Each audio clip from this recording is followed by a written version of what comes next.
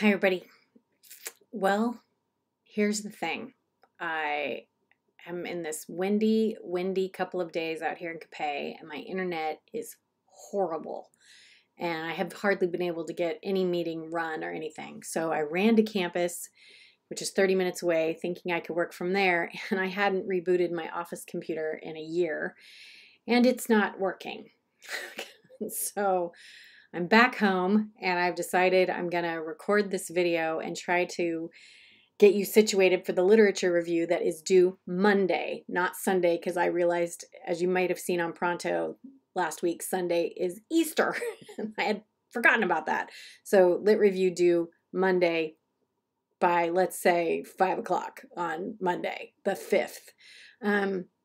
I need you to hit this draft deadline. I know some of you are still struggling with your annotated bibliography, but now we've had, extensions and things, and I need you to do your best effort to try to write a draft of this review of the literature. We'll have time to revise it in a larger paper. So let me give you some suggestions of how you can get this lit review started. I'm going to share the link again to the resource that we talked about last Tuesday. And some of your annotated bibliography work is going to go right into your lit review, particularly some summary work you did and using quotes to support your summaries. All those things can be maybe edited or revised a little bit and go into your lit review.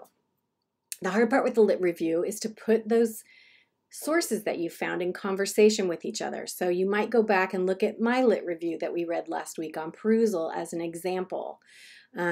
You might try starting the literature review with one of your sources, like one of your sources that you think is either providing some background or you think is giving kind of one of the main claims of something that's going on in your research. And so a starter sentence for that opening paragraph might be, in author's name, in Kim Jackson's article, blah, blah, blah, she argues this is one of the key issues that comes up when you look at something like the role of homework in education. So you might just start with one of your sources, and which is, I think, what I did in that lit review. I start with Mina Shaughnessy's work. So that would be a way to start. You could start by, another way to start it would be why you were interested in this particular issue. And you could just write a paragraph or so giving us a little overview of what you're researching and then move in to talking about your sources. And then what you're trying to do is make some, transitions between those sources that connects them. So I would imagine you'd have transitions between paragraphs with things like similar to, or another a view of this looks at it this way. Here's an opposing view, or here's a more nuanced view. So you're just going to give it a shot. I think these will end up being, 4 pages, 4 to 5 pages.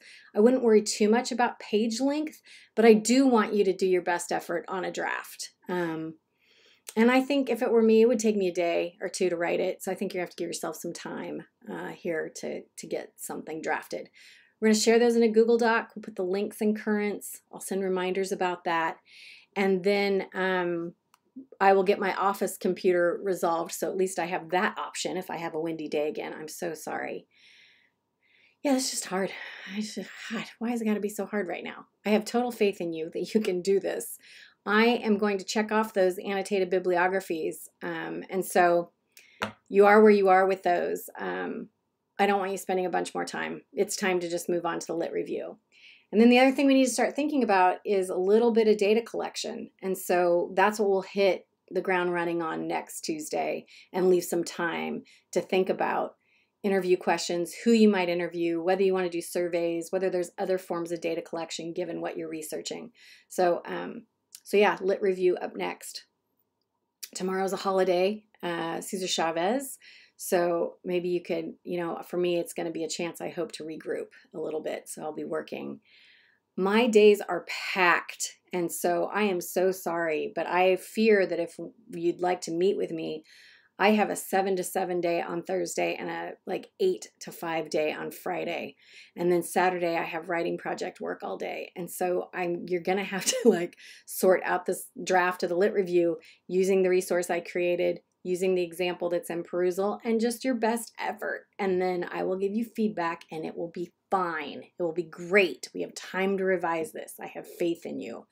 But just turn toward it and start to get a draft going. Had we met today, we were going to practice 20 minutes of trying to start an example of that essay, and then 20 minutes where we try another way to start the lit review. And so you could do that on your own. Take 20 minutes and try an opening paragraph, and then another 20 minutes, try a different opening paragraph.